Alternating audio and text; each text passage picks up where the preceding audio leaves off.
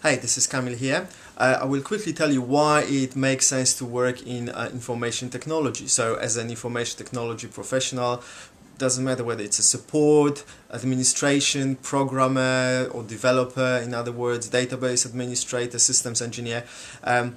Working in IT is really good because it's got a lot of potential. There is definitely a future. It's growing all the time. Computers are present everywhere and they will be for a very, very long time, probably forever. So you will always have a job, and also the money is good in information technology.